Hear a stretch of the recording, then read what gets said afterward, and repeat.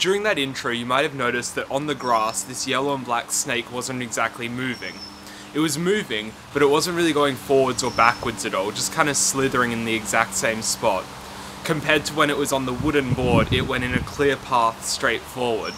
What was the reason for this? Well, it's twofold.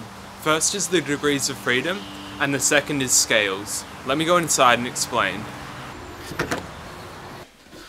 To understand why the snake didn't really move that well in the grass but excelled on the wooden board, we should first look at how real snakes move.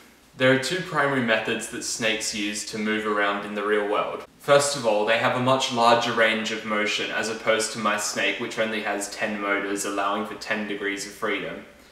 With many small muscles, the snake's able to contract and expand various locations so that only certain points of the snake's body is in contact with the ground at certain times. This allows it to push itself forward. Second of all is the scales on the snake. Scales are shaped in such a way that it allows for easier forward motion, but restricts the motion to the side and backwards. For a clear demonstration of this, look at this video of when researchers put a snake inside a fabric sleeve, effectively removing the ability for the snake to use its scales. It slithers around just like my snake does on the grass without moving forwards or backwards. This is because without directional friction, the forces just cancel out and it stays stationary. Noticing this, I began researching artificial scales and came across this research done at Harvard University. They've created a soft robotic snake that's actuated by air. As air is pumped in and out, the scales lift up and down, propelling the snake in a forwards direction. I tried recreating my own artificial scales using a 3D printer. These passive scales don't move at all. I shaped them as rounded trapezoids with directional friction, minimizing it in the forwards direction but increasing it on the backwards and side-to-sides motion. To test this, I looked for an appropriate surface. Something like wood or marble wasn't really ideal because there's nothing that the scales could really latch onto. So that's why I tried using it on carpet instead.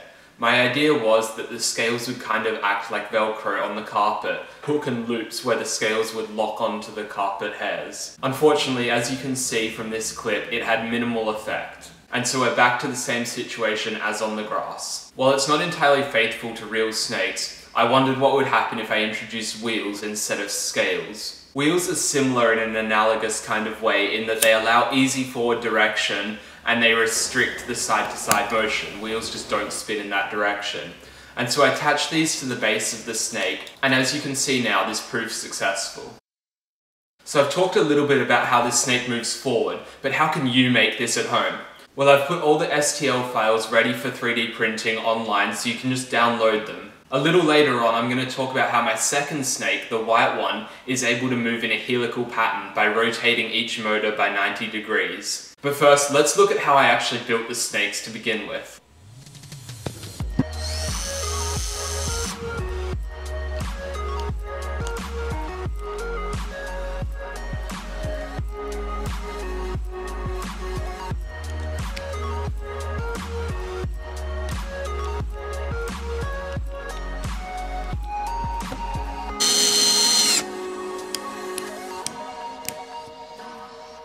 The only difference between the white snake and the yellow and black snake is how the servos are orientated.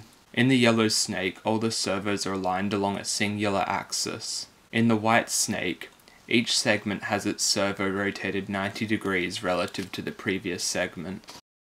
To support the top of the servo that rotates around, I decided to reprint the base of the servo case, this time with an extra knob on the end that a ball bearing can slip over. If there was one good thing that came out of the fidget spinner craze, it was that for a brief period of time it was incredibly easy to buy cheap, low-quality ball bearings.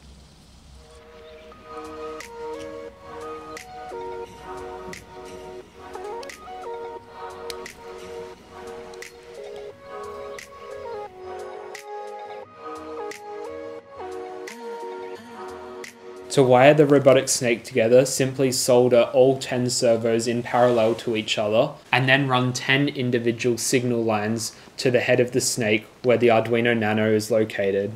I decided to throw in a capacitor over the power lines as well. This is because when you start up the servo, it can draw a spike of current that can reset the Arduino Nano. I was hoping to demonstrate the snake slithering along outside like I did with the other shots, Unfortunately, it's just started to rain outside, so it looks like I'm going to be stuck in here for a little bit.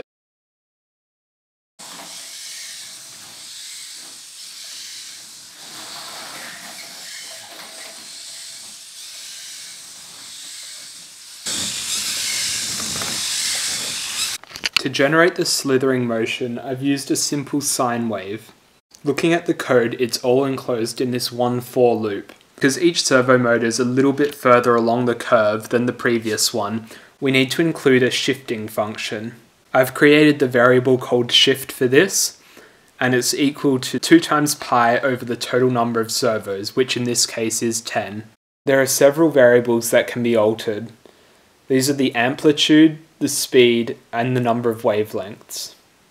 I personally found that for 10 motors, after about 1.5 or 2 wavelengths, the change in angle wasn't that significant, and the snake more closely resembled a straight line. Finally, we can also change the offset variable. The offset will determine if we want to turn left or right.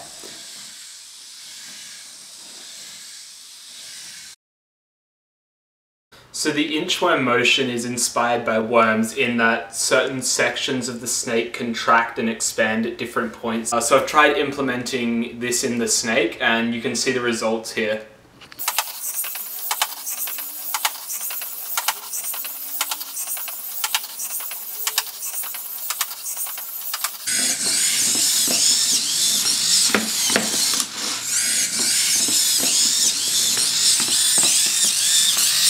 So as you may have noticed, I never really got the inchworm properly moving forward.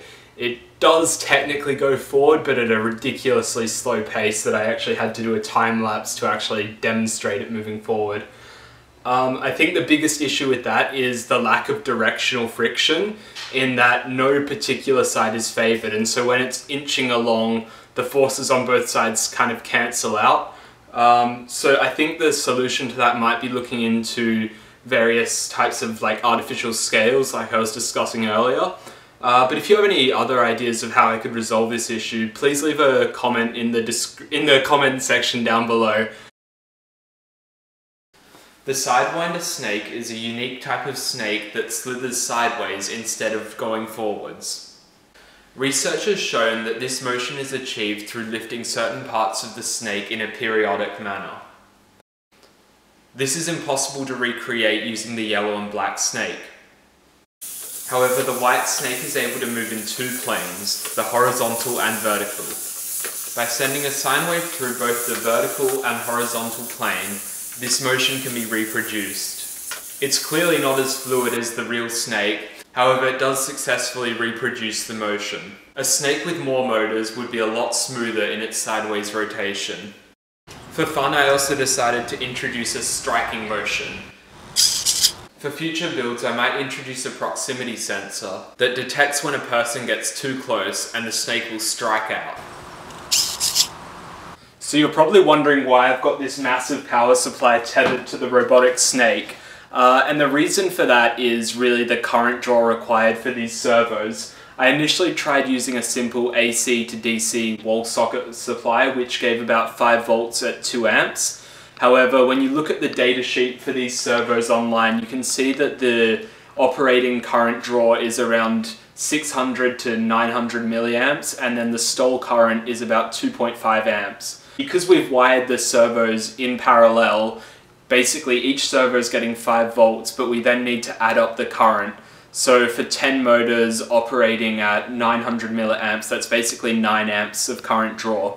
If all 10 servos were to stall at the exact same time, we'd be drawing around 25 amps of current, which is highly unlikely, but either way, that small little 2 amp 5 volt power supply is really insufficient. So instead what I did was I modified the ATX power supply from just an everyday computer. You basically, any old desktop computer has these in them, and this one's capable of providing 5 volts at 20 amps.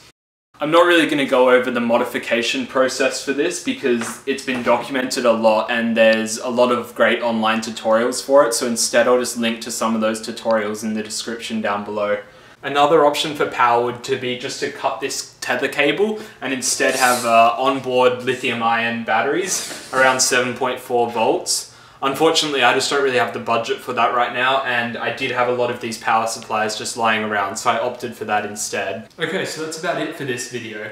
However, there's a bit more I want to do with this project. The reason I actually started this project was to recreate this research video. The snake winds around the tree and then rolls itself up. I was hoping to be able to do it with this snake that has 10 degrees of freedom.